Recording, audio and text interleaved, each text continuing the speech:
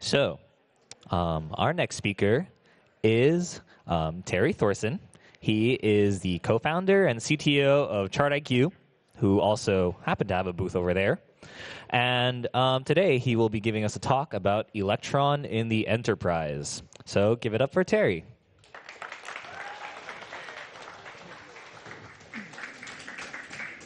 Thank you. Just log in. I'm going to save everyone from having to watch another PowerPoint. Actually, the PowerPoints today have been really impressive.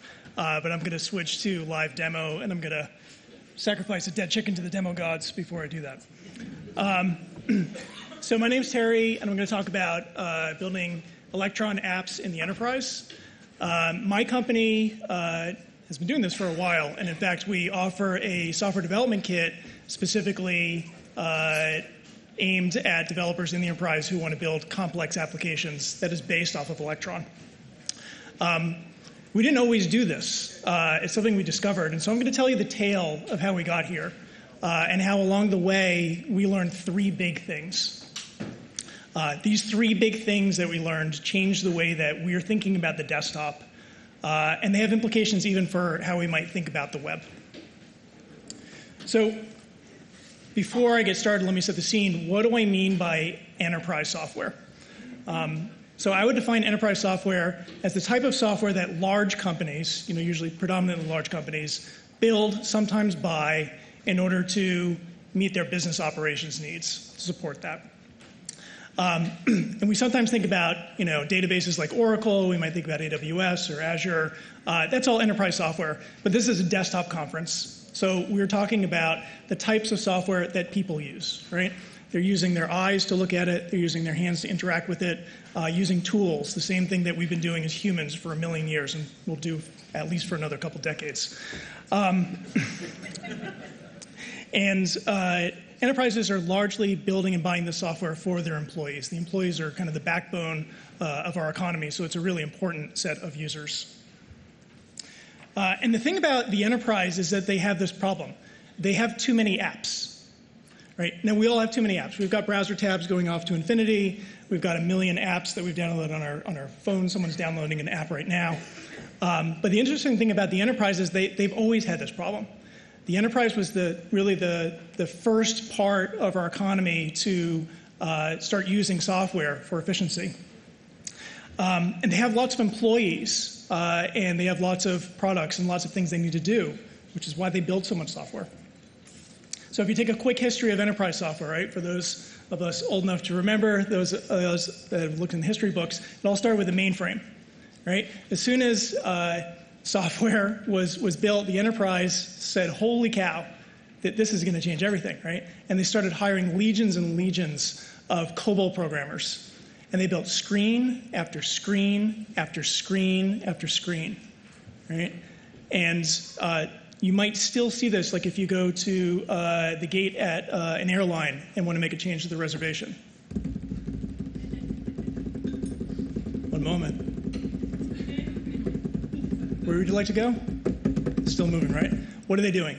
They're navigating through mainframe screens, their Sabre system, typing key codes, tabbing through fields, navigating. They've all got it in their head.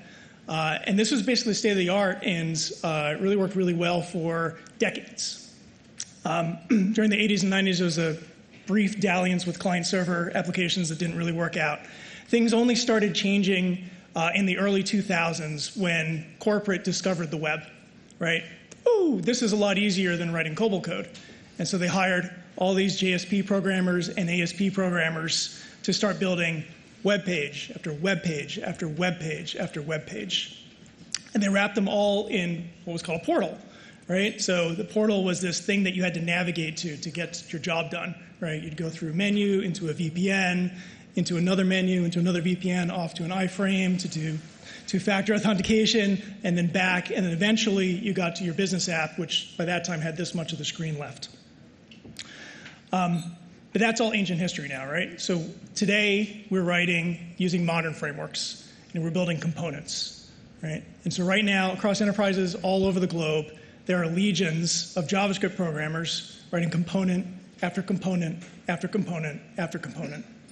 And they're kind of doing the same thing, and it's a little more elegant, but it's also a little slower.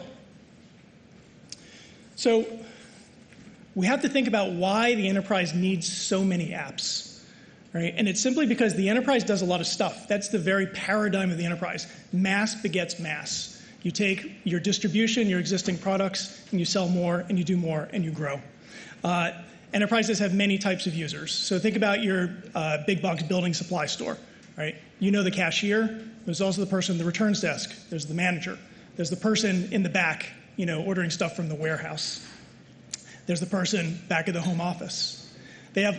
Enterprises have all sorts of products, right? Again, we think about the stuff on the aisles that we're buying, but they're offering a credit card. They have loyalty points. They've got the carpet in the back that they have to get shipped directly from the manufacturer. And they have all different sorts of customers. They've got us wandering the aisles, but they've also got contractors going up to the contractor aisle and buying on credit. And every one of these situations demands a different app, right? And there's a different team. There's one in Pune, there's one in Shanghai, there's one in Boulder, one in Denver, and those guys don't talk, all writing these different applications. Add to the mix the fact there's acquisitions, right? They're always buying companies, and those come with their own load of software. And there's third-party tools, vendors like ours, saying, hey, we can solve the problem for you. Just buy the software for a couple $1 million. And that needs to be integrated. And then on top of that, like the very reason for the enterprise, cross-selling. We've got credit card. We've got our loyalty points program. Hey, man, let's give some loyalty points whenever someone charges some money. Uh-oh, right? Because now you've got the Pune developers and the Shanghai developers with their separate apps. These guys wrote it in Angular, and these guys wrote it in React, and now you need to do an integration job. And that is largely what happens in the enterprise all day long, all year long, all decade long, integrations, right? The infamous integrations. Which brings us to Electron. So we're working with a lot of enterprise companies, particularly in finance, and we started seeing Electron apps popping up. And we wonder about, well, what's the allure of the Electron app? And it kind of cuts through everything that I've been talking here. It's got an icon, right? I mean, this is a basic thing. But when you think about navigating through those mainframe screens, those portals, there's something really beautiful and elegant about an icon that I can click to get my most important thing popping up on the screen. They're desktop apps, right? So all the browser Chrome's gone, and what we have is a desktop app that's more beautiful than any desktop app that's ever been built, right? And it just, without that browser Chrome, it just shines on the screen. And they're super quick to build, right? Slap a web page in, compile it, squirrelize it, you've got an Electron app. That's part of what has made Electron so successful, is that instant gratification we get as developers using it. And they're super easy to deploy, right? Everyone except for Luca can web deploy their assets and immediately get that. Every time they start the app up, they're getting the latest stuff, and you don't have to ship new software over. And so what we started seeing in these companies that we're dealing with was that they're building Electron apps, app after app after app after app. All right, so you can see where this pattern is going. And that's where our story starts. We accidentally stumbled into this about 4 years ago when we were talking to a customer of ours that had built a trading terminal, right? It was built in C++. It was a really good trading terminal, but it was about 12, 15 years old. And it's just really hard to hire C++ engineers now. And so they started hiring, these JavaScript engineers, and they wanted to build modern frameworks. At that time, it was probably Angular. And they started dabbling with, well, how do we do this? How do we do desktop apps, if we're going to abandon our C++? And so they started fiddling around with Electron. And they said, okay, what's the first thing that we need to do? Let's just prototype this, do it lean, build it fast, see what we can do. And so they built a portfolio page. And it looked a little like this, right? Portfolio page is the center of any trading application. It's just a list of the stocks you own, the securities you own, how much you've got. And of course, they built it really fast, Angular, they built a little REST API, they wrapped it up in Electron, double-clicked the icon, brought it into the business side, and they were like, whoa, you guys built this in 2 days. That's amazing. Let's try something else, right? So at the time, we were the preeminent vendor of high-performance JavaScript time series engines for finance.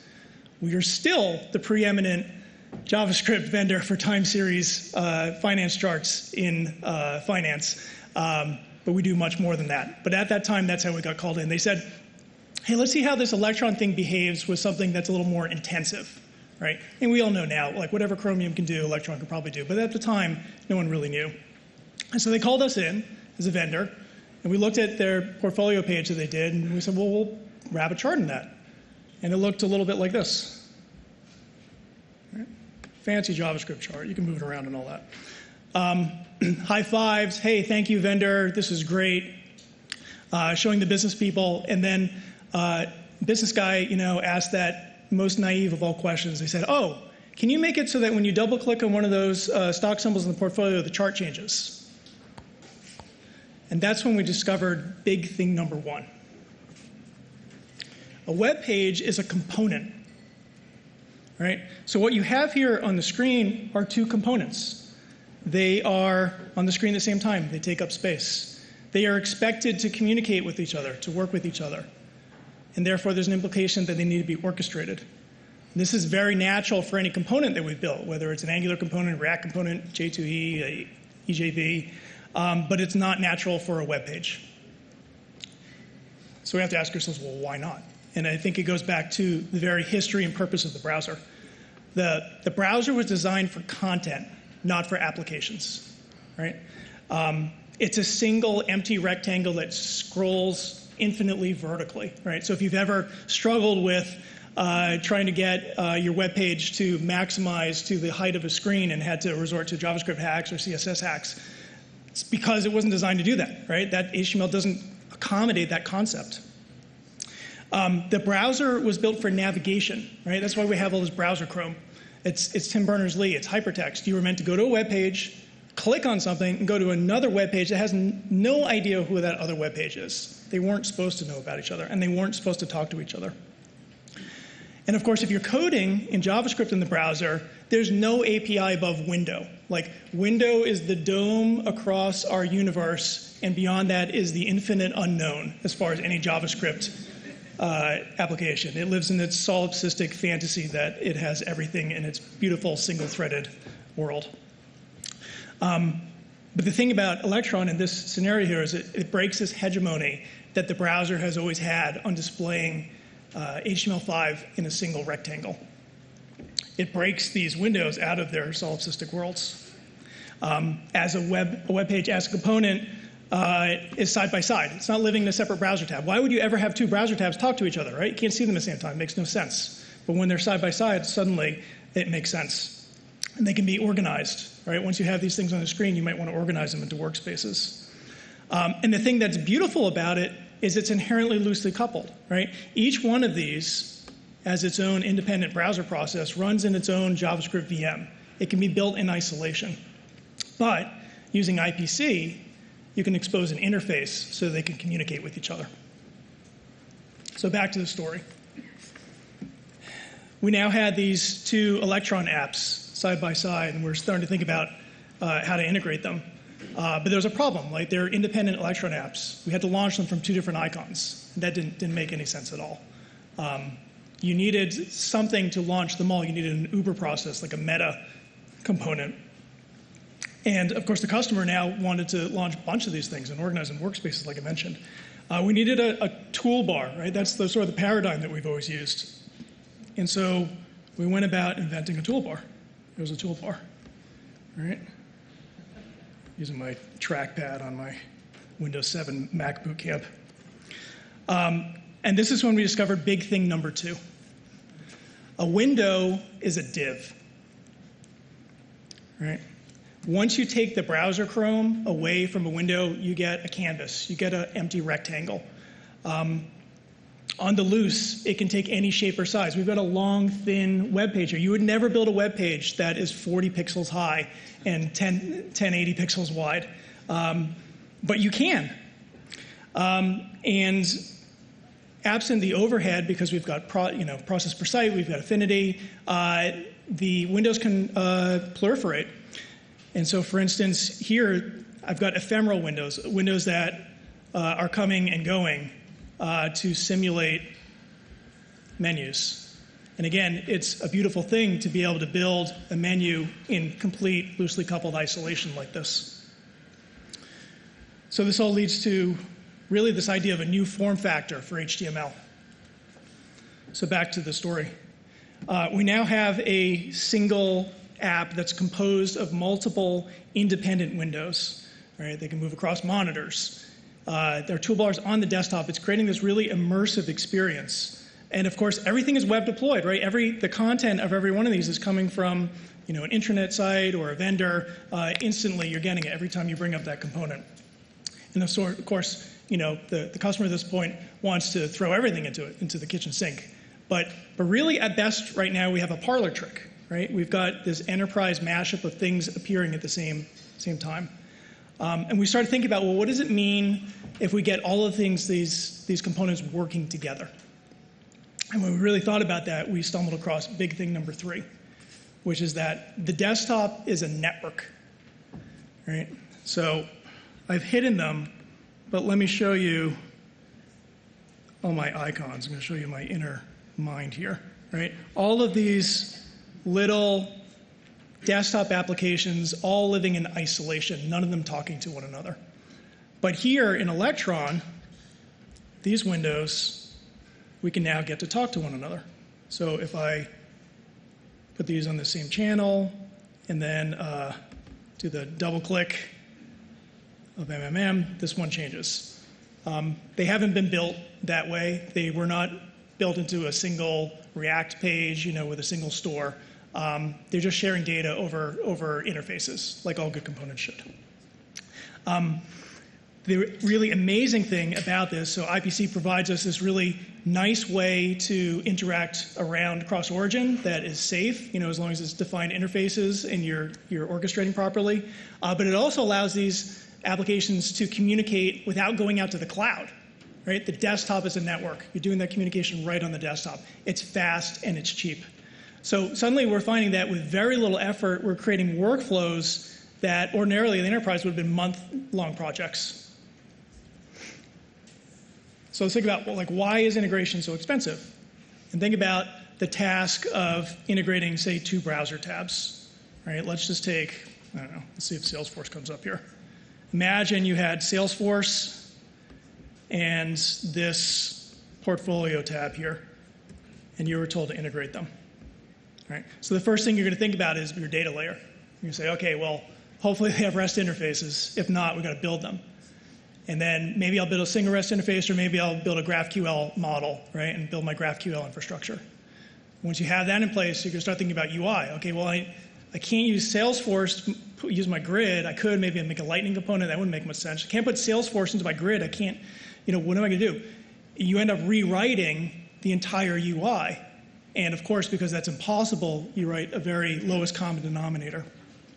And then you've got single sign-on, right? Now you've got a single sign-in. Your single page application needs to sign into both of these systems. You've got infrastructure. You've got the cloud to deal with. It's because that's a tightly coupled way of building software and doing integration. And so it's slow, and it's molasses slow in a large enterprise. But with Electron, we have an alternative, right? So each one of these individual apps, they already have their own UI. It's already been built, custom made. Perfect UI for Salesforce is Salesforce. Perfect UI for a portfolio page is a portfolio page. They're already accessing the data. They've already figured that out. They already have authentication. You log into Salesforce, you log into this data grid. Why would you break all of that just to get them to talk to one another? So instead, we have this alternative. Expose interfaces through IPC. What's an interface? It's just a message, right? And you can expose a message. The Salesforce app can expose a message that says, switch to a different contact, right? And it can expose a message that says, give me the data for that contact. And it can also publish proactively what contact it's looking at. And an orchestration layer can help other components decide which components can talk to each other and move that around. I like to call this restless integration. It's pure JavaScript. It's super fast. It's on the desktop. It's loosely coupled, and it's that 80-20 rule. You're getting 80, 90, 95% of the value of your integration for like 1% of the effort. No, it's not a completely homogeneous, perfect UI like you would if you built that sort of fantasy SPA. But for a business user, you're getting instant workflow and instant capability. So here we are 4 years later.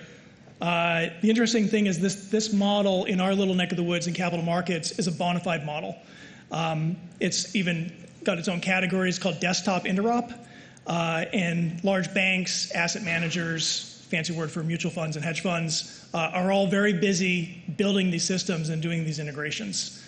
Our product Ensemble is an orchestration layer that allows them to do this. And ultimately, it's really good news for enterprise users, right? These are people who have been desktop bound. They're tethered to their desktop. They're using their hands, their eyes, just like we talked about. And they've been languishing for decades with really terrible software. Developers not having to do these integrations, not having to build all this architecture, and using this loosely coupled system, we're seeing it. They are switching from building architecture and all this overhead to actually focusing on the applications, the business applications, getting more cycles on the actual stuff that the users want. And because it's Electron, it's HTML5, right? So that beautiful, elegant experience that we see in Slack, we see in Spotify, Visual Studio Code, the thing that turned our heads and made us want to work in Electron, the enterprise developers are able to do that kind of work very quickly using modern frameworks and bring that out to their users. So ultimately, it spells a really brand new world for enterprise users. Thank you.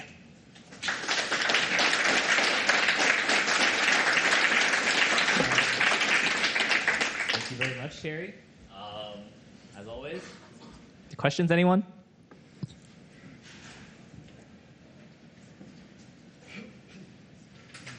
Going once, twice. Oh, yep. Are there any interesting challenges in deploying to enterprise around things like they're running weird software or proxies or things that make that like working with Electron challenging, or security compliance or anything like that? Like, what's your experience been like with that? It's very challenging. So antivirus software, right? Antivirus does not like Electron executables. We know that almost instantly. As soon as they say, oh, the app is taking 40 seconds to launch, antivirus. Proxies, absolutely. Localhost, in a lot of companies, localhost is verboten. So debugging, you have to go Chrome inspect. There are all sorts of deployment issues. Enterprises are generally using group policy, so you really have to learn that and understand that. And there's often confusion about deploying an executable. So when we package this up, we package up a very thin runtime, which is basically an Electron app with some orchestration around it, and everything else is web deployed. So all the libraries come in, but getting IT to deploy those and update those regularly is definitely a challenge. They're not going to use Squirrel, right? That's part of the game of being an enterprise software vendor, and there are plenty of challenges. There's different ones every single day. You'd think that if you're on one Windows 10 box, that it would behave exactly the same as another Windows 10 box, and is not the case. It is amazing the variability in environment. One in the back here. What's the advantage of having like multiple apps over multiple windows? If it's communicating to a server, you could have had multiple windows and orchestrate that communication directly via Electron's own IPC. Yeah, so this is effectively using Electron IPC under the covers. We provide a layer that allows you to declaratively say which components are allowed to talk to each other.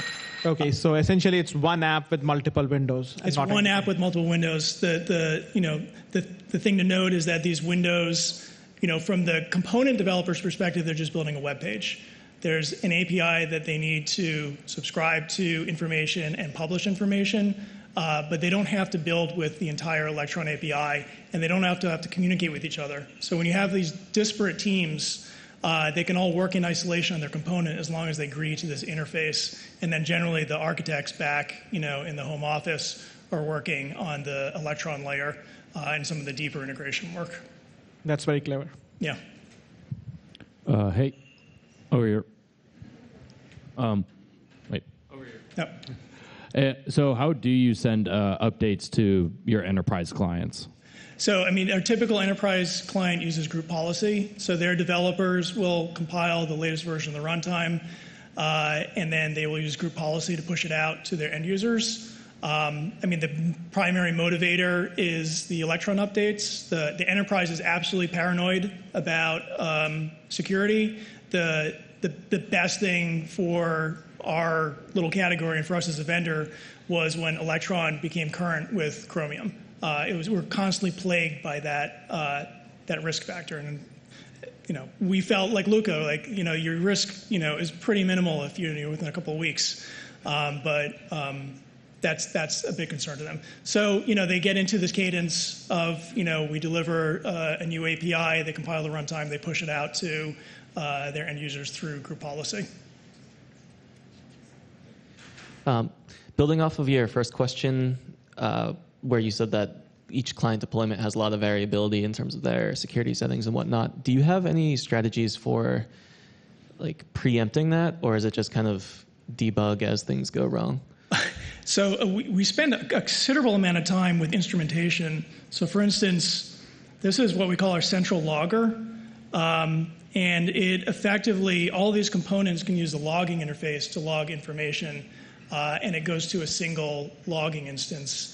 And it synchronizes all of those events. So oftentimes you get events crossing windows. It turns out I don't know if there still is, there's a bug in Chromium where different windows can actually start on different milliseconds, so you can't rely on that across windows. So this is a tool that our developers will use, and there's also an instrumentation log. So if an end user experiences a problem in the field, a support person can go over there, basically turn on instrumentation, go through the experience, produce that log, ship it off to us, and we can replay it. But the thing is, in the enterprise, and particularly in finance, you're supporting people that you cannot talk to. You cannot go and see them. You cannot WebEx into their desktop terminal. You may not even be allowed to know what they're doing and what apps they have. So it is kind of like debugging Apollo spacecraft from telemetrics that come through. So those replay systems are really, really important. Hi.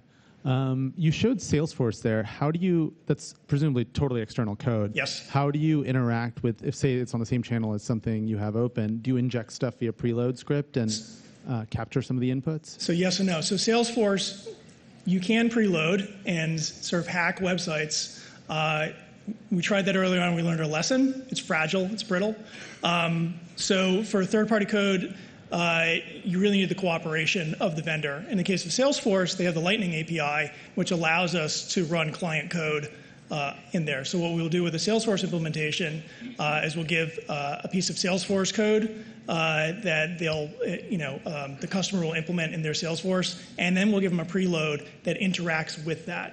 Right, so we're using real Salesforce APIs behind the scenes to do all the communication, but then using a preload to wire that to IPC. Hey. Yes, sir.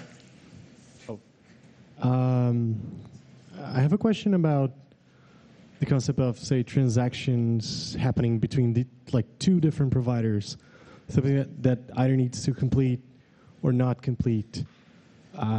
Say you're spending points for one thing and it needs to compensate another one. How does that system, is there like a primitive for that sort of transaction in systems that don't necessarily have that concept? You got what I mean? Like the integration is happening at the client side. Mm-hmm. So is there a way for it to coordinate two things that need to happen? What if one of them fails network, stuff like that? Is that something that typically needs to be handled? Like workflows. So you're talking about like basically a transaction commit, ethnicity across.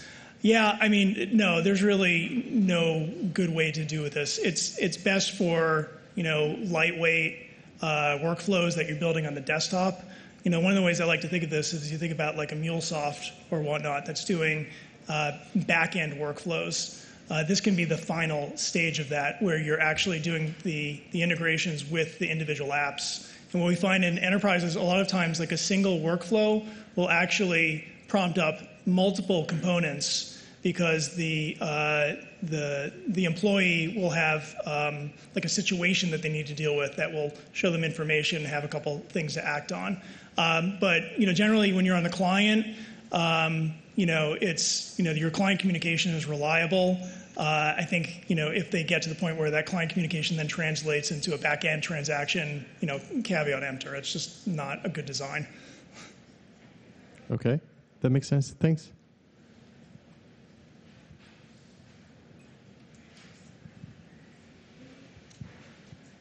Hello.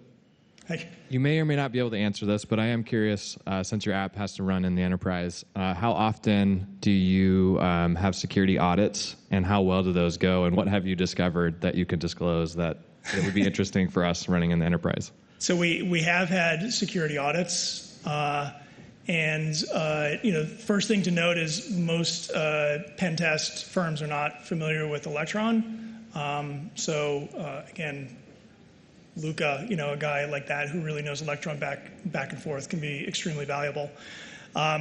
We've been doing them semi-annually, and because people don't know Electron, it's a little bit guided, so they're using basic security principles. I think context isolation was one of them that we looked at and became apparent. Although that again, I'd say we get more benefit out of the guidance that the Electron community itself is putting out than any pen test. I mean, they're just testing to make sure that our code is done correctly and there's no obvious vulnerabilities. Follow-up. You said that enterprises want an updated version of Chromium. That's a big request. Is there a second request that they look for or are asking for? Around security or from Electron in general? Around security. No, I can't think of one. I mean, I think the understanding of Electron is very base among the business side, but even among the tech side. We have to do a lot of education, even explaining what the concept is. So I think that the world has relied on the browser constantly updating, and we feel safe because of it. And so that's kind of our message, actually, is because this is based on Chromium. We're going to lean on the browser. We're going to cut node integration, context isolation, sandbox it. Let's let it behave as much like the browser as we can because we know that that's trusted, and that's a message that works. Thanks. You're welcome.